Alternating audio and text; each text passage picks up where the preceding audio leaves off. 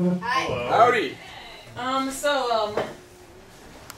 support of getting trashed in Tremont on Sundays. Let's pretend it's Sunday. I've got my garbage bag dress on, and I'd like to acknowledge one of my best friends in the world, Anna Roth. She's been one of my sponsors tonight. She did my wardrobe, but she also does wardrobe for local films around here. So I kind of dig it. Films? Yeah, she did Ron Jeremy on wardrobe actually. She got some porn star outfits and dressed Ron Jeremy up. It was pretty awesome. Yeah. They wear costumes in porn? Not for long. Well, actually, they had to be tearaways. Yeah. She had to make sure that they were tearaway style, so they could just rip them off. Oh, I love that. We need to talk. I want to read this before I read any of my own stuff, because there was a period where I didn't read anything for 5 years, since I was in high school, and a man by the name of Chandler Fritz, who no longer lives in Cleveland anymore, but had a short stint here, inspired me to start reading again. And when we used to read together, we used to get an article or someone else's poem or a book and chop it up and collage it and read single words back and forth. So when the Language Foundry had the 24-hour reading, that's exactly what we did. And I actually read this from Psychotic Reactions in Carburetor Dung by Lester Bangs, one of my favorite writers of all time. And he would write, he would give his opinion no matter what. Even if he was your best friend and he was touring with your band, he might have written a shitty review just because that's the way he felt. So this is right after John Lennon died. It's called Thinking the Unthinkable about John Lennon. You always wonder how you will react to these things, but I can't say I was all that surprised when NBC broke into The Tonight Show to say that John Lennon was dead. I always thought that he would be the first of the Beatles to die because he was always the one who lived the most on the existential edge, whether by diving knees first into left-wing adventurism or just by shutting up for 5 years when he decided he really didn't have anything much to say. But I always figured it would be by his own hand. That he was merely the latest celebrity to be gunned down by a probable psychotic only underscores the banality surrounding his death. Look, I don't think I'm insensitive or a curmudgeon. In 1965, John Lennon was one of the most important people in the world. It's just that today I feel deeply alienated from rock and roll and what it has meant or could mean, alienated by my fellow man and woman and their dreams or aspirations. I don't know which is more pathetic, the people of my generation who refuse to let their 1960s adolescents die in a natural way, or the younger ones who will snatch and gobble any shred, any scrap of a dream someone declared over 10 years ago. Perhaps the younger ones are sadder because at least my peers may have some nostalgic memory of the long, cold embers they're kneeling to blow upon, whereas the kids who have to make do with things like Beatlemania are being sold a bill of goods. I can't mourn John Lennon. I didn't know the guy, but I do know that when all is said is done, that's all he was. He was a guy. The refusal of fans to ever let him just be, that was finally almost as lethal as his assassin. And please, let's have no more talk of this being a political killing, and don't call him a rock and roll martyr. Did you watch the TV specials on Tuesday night? Did you see all those people standing in the street in front of the Dakota apartment where Lennon lived singing Hey Jude? What do you think the real, cynical, sneering, sarcastic, witheringly witty, and iconoclastic John Lennon would have said about that? John Lennon, at his best, despised cheap sentiment and had to learn the hard way that once you've made your mark on history, those who can't be so grateful, they'll turn it into a cage for you. Those who choose to falsify their memories, to pine for a Neverland 1960s that never really happened that way in the first place, insult the retroactive Eden they enshrined. So in this time of gut-curdling sanctimonies upon ultimate icons, I hope you will bear with my own pontifications long enough to let me say that the Beatles were certainly far more than a group of 4 talented musicians who might have even been the best of their generation. The Beatles were, most of all, of a moment.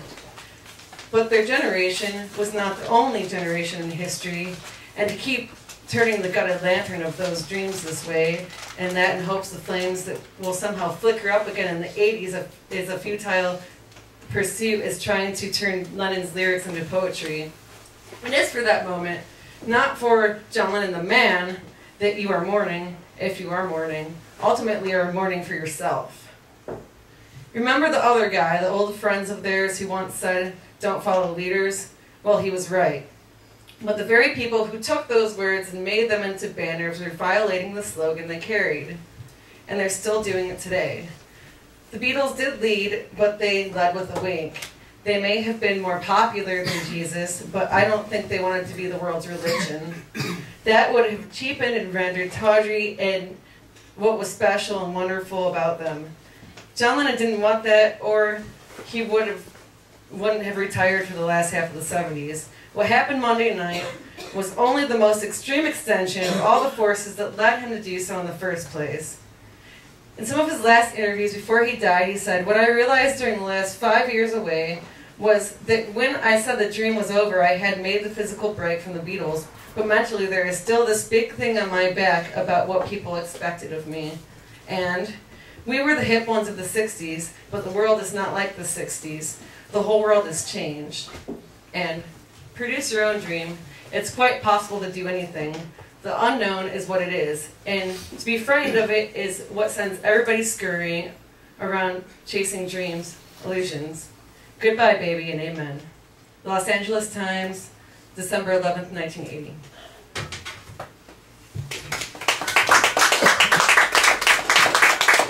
Reading someone else's article always gets me warmed up, you know, before I read my own, and I think that Lester Bangs definitely inspires me, and everybody should have a copy of this book. Take a good look at it. If you haven't read it, you should. If you like rock, if you like old rock. Alright. Anyways, this one's about a girl. Toxic blister. Small girls get on their high horses and forget about the pygmy pony they have left in a stable. Maybe Joan of Arc had the complex and Napoleon played pinball and wore floral dresses. It's hard to see the ball when you can barely reach the glass.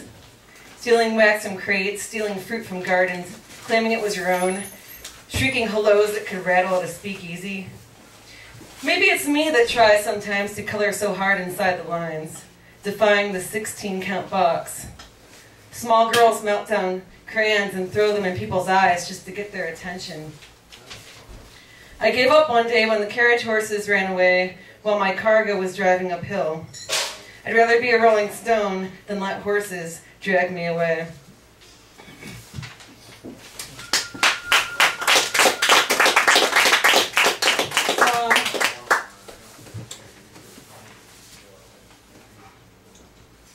This poem's about someone I found out that I knew in my life that actually is going to prison for murder.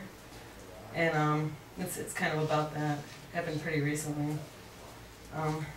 It's called He Slashed My Tires Once.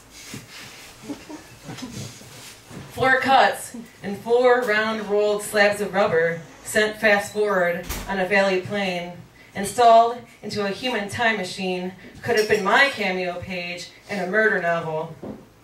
4 revolutions later, I sit, the inside of my skull unaroused. That knife could have been utilized for my flesh.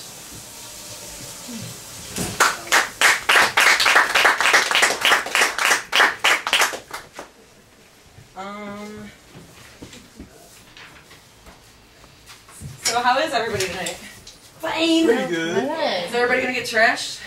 Yeah. Yeah, Ready? right. Trash? Sorry. All right. 4 tops. Working on it. Right. There we go. A little courage. She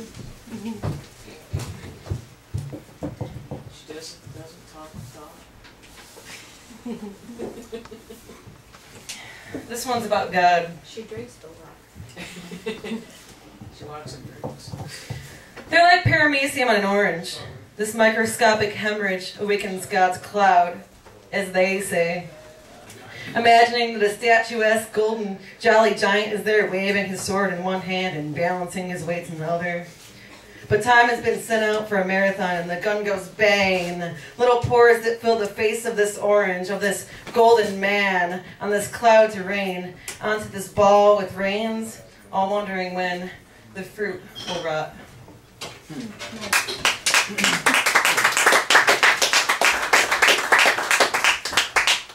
So I've done a lot of interesting things in my life.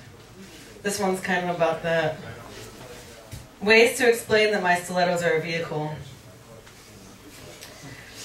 That's a poem. Next one. A 1965 Mustang, Shelby edition, on my heels. Racing the flesh highway like the Audubon. The mileage, as it stands, are 2 explosive volcanoes between 10 blots of red lacquer. It is just a skeleton disguised in peach hue attire, raw and will one day wrinkle. Gathering fistfuls of air and bar smoke, instigating rancid ways and coveted glass like finger-painting marble altars. Teasing, floating organ-filled trash receptacles in woe and consecrating porcelain gods with holy waters, while the soul stays dirty.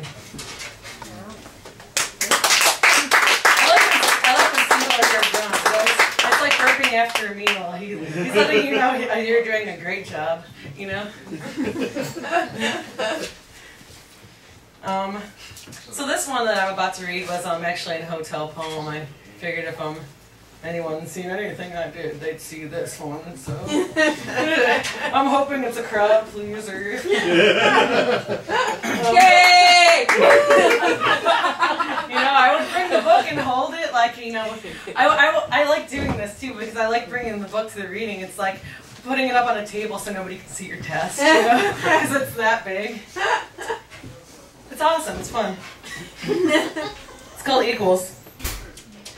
I once ruled that beings were moving tiers of flesh instead of functional DNA, or Barbie dolls with pulley strings, that we weren't molds in plastic.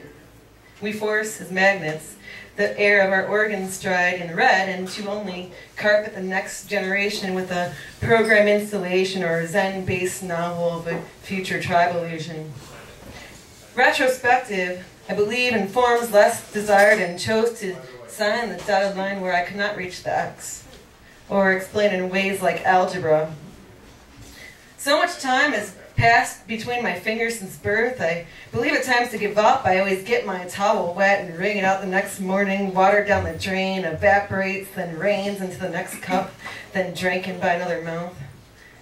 It's like a mirror, meeting a mirror, meeting a mirror, meeting a mirror. That's all it is. That's all it is. That's all it is. And I hope to see Tim next summer. Have a nice fall, Tim. Tim Heron. Thank you for that.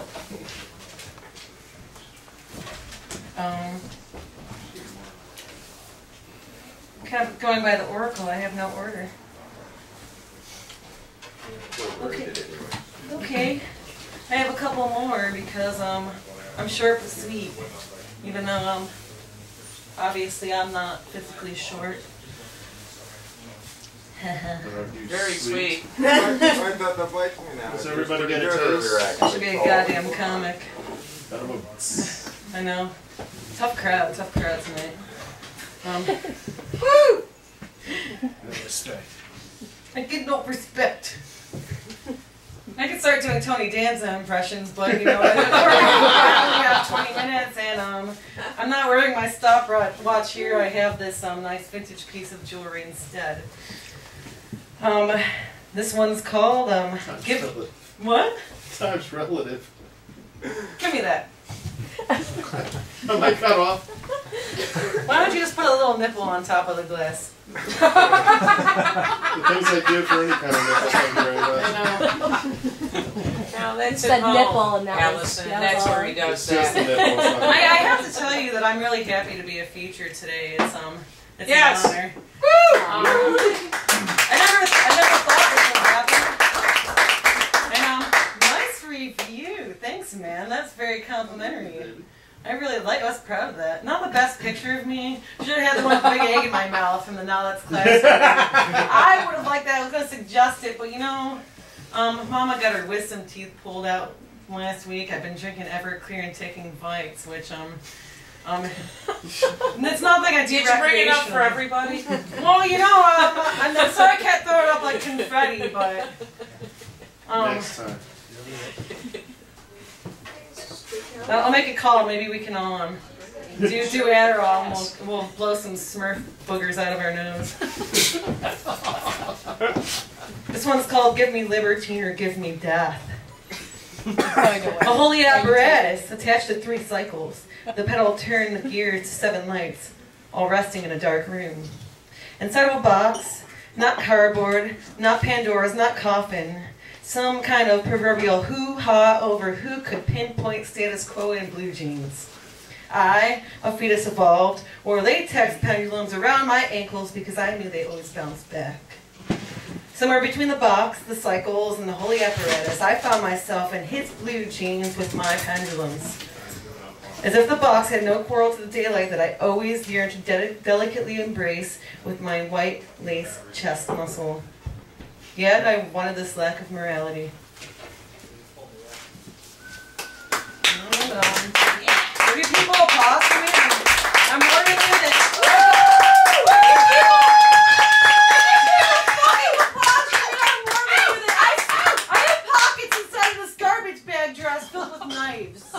Don't clap. Is this thing on? It's been off the whole time. Am I loud enough? Yeah. Give a blonde a microphone and see what she does with it. I mean, I could have utilized this in other ways. Jeez. Also next time. Also next time. I think I have one more, and then it's your turn, buddy. Yeah. Take your time. Well, that's all I have time for today because that's all. I have to go get another beer. That's all I have for you people.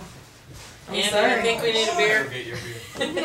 Why'd you call me a whore, Carmen? Go get that shit on beer. Yeah, Carmen. What did you call me? Come here, Carmen. She said more. More. I know.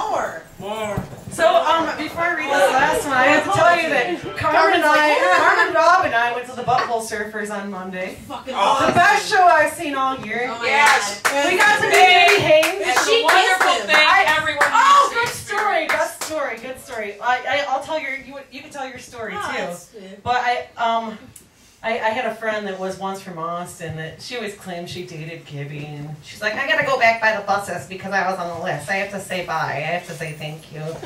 And she's like, you wanna walk with me? I'm like, well, I don't wanna be a dork. I know there's gonna be fansters back there trying to get their signatures, you know. So. And there were. They had everything from records to tickets to their arms. I mean, Yeah, Gibby, awesome. Gibby Haynes. Gibby Haynes is his name, and he looks like he ate Burger King for 4 months straight. And let me tell you, like, if I could have Haynes her way, it's gone. It's better than Commando. It's like huffing fucking skid marks. I'll tell you right now. I would have it still because the guy is so freaking talented. Like, I love his it's like experimental psychedelic and metal music. It's just like nothing you ever heard. And he loves syrup. syrup, and he loves a megaphone as much as I do. And I just noticed a ring around his finger, and I don't think I'd dump my guy for him anyway. So that's out of the question. Anyways, we're back there, and he's signing tickets, and I get like this around rock stars sometimes, and I'm like, don't you ever get fucking annoyed by your fans? He's like, yeah, annoyed. And I still have my MAC red lips on, right? Red as hell. Red as hell. And I grab his face and I just kiss the shit out of his cheek. And I just give him this look like... And he just stares at me and he goes like this and wipes my lipstick, looks at it. And he just looks at me and was like, ow, that hurt.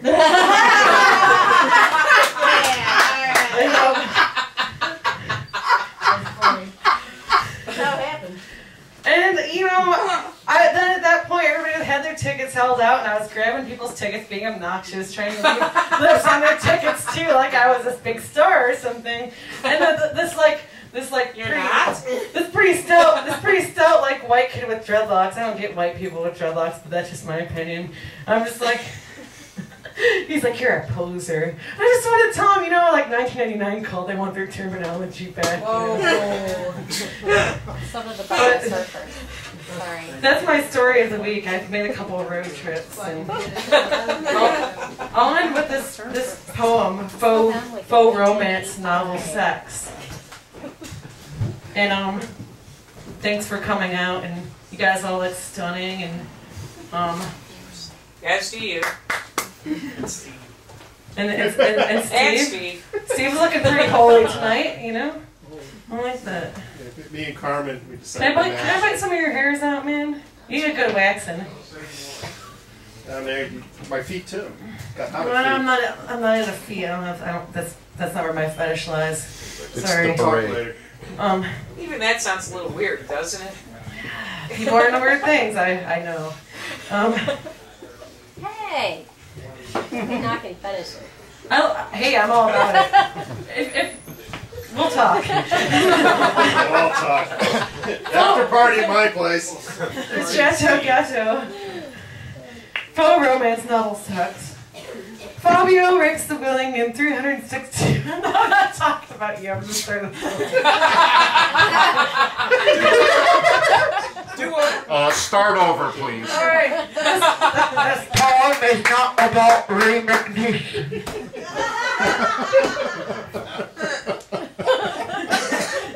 It's not funny.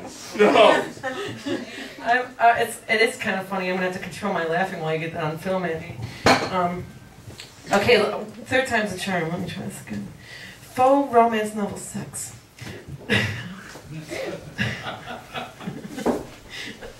I'll try to make it. You can do it. Fabio rapes the willing.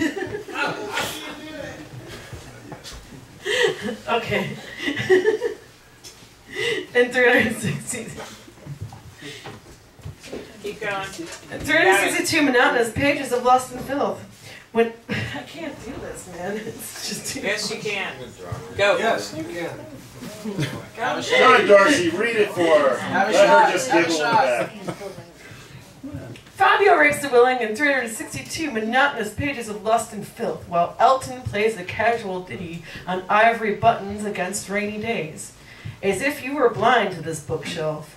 A raging beast contrasting Bukowskiisms and climate, tears run Nile deep as the birds and bees ignored a silent decibel displayed for tweezered faces.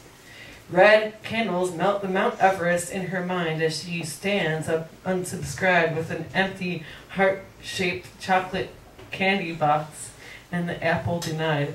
I couldn't do that one, I'm sorry.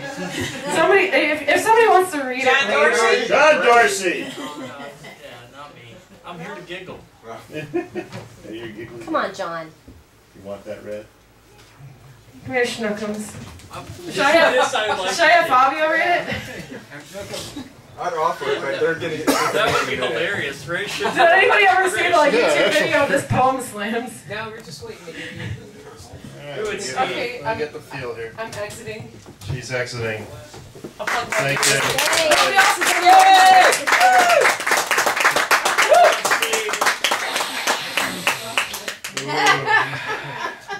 Faux romance novel Sex. Fabio rapes the willing in 362 monotonous pages of lust and filth, while Elton plays a casual ditty on ivory buttons against rainy days, as if you were blind to this bookshelf. A raging beast contrasting Bukowskiisms and climate, tears run Nile deep as the birds and bees ignored a silent decibel and displayed for tweezered faces. Red candles melt on Mount Everest in her mind as she stands unsubscribed with an empty heart-shaped chocolate candy box and the apple denied. What the fuck does that mean? Steve Goldberg, you were a sex. Allison. Is this like Discordia? John Dorsey has spoken. Okay. Allisun Hovater. Thank you very much. That's Let's all drink Hey, juice. where's our usual host? Session. I'm trying to get in there. He's our Yes, that's Big ass line of people walking like through the holes. Yeah, why'd you take this off the stand? because that's why she likes it. All right, everybody, give it up for Allison. Come on. Hey, give it up!